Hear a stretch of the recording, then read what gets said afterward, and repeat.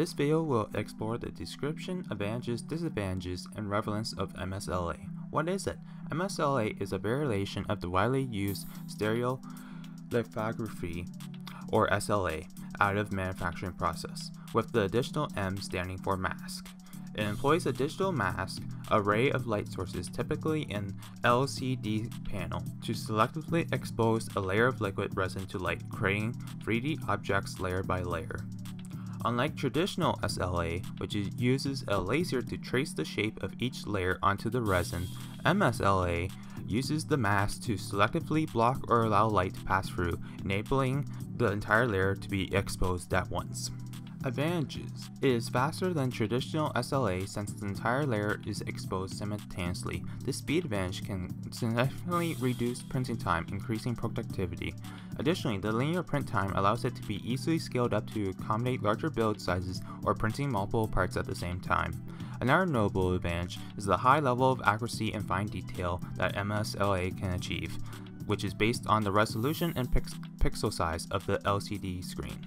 MSLA is also a relatively cost-effective method thanks to the cheap cost of LCD units, making it accessible for users on a budget.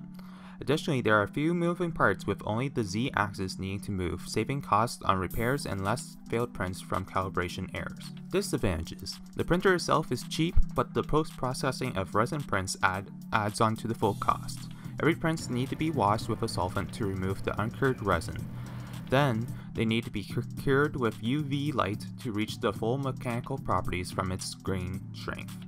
Unlike FDM printers, where it is safe to handle the part immediately without PPE, all the substances used for resins are toxic and messy to work with, requiring safety glasses, face shield, nitrile gloves, chemical protective clothing while working in a well-ventilated area. It is only when it is fully cured that it is safe to touch.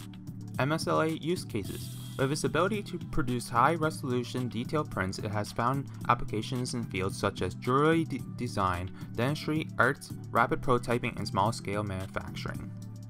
In conclusion, MSLA, or mask stereolithography, is an additive manufacturing method that utilizes a digital mask to create a 3D object layer by layer, with its advantage being speed, accuracy, affordability, and scalability.